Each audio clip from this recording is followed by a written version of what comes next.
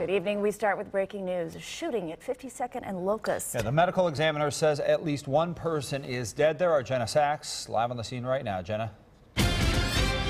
Brad, very little information is being released at this point, just that someone has been shot and killed here near 52nd and Locust. That confirmation comes from the medical examiner's office, which has been dispatched here to the scene. A few family members of the victims have been arriving within the last 15 to 20 minutes, but we don't know much about who that victim is at this point.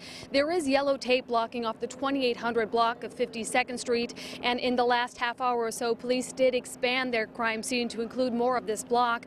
They seem to be focusing on a back alley in between 51st and 52nd. Police have blocked off their alley, and actually there was an ambulance sitting back there at one point. This crime scene is actually not even a block away from the Sherman Multicultural School, and some neighbors told us they were concerned that kids were getting out around the same time police arrived on scene. But again, in summary, all we know is someone has been shot and killed here near 52nd and Locust, and we will bring you any more information as it becomes available. Reporting live in Milwaukee, Jenna Sachs, Fox 6 News. All right, Jenna, we'll check back with you later. Thank you. This is not the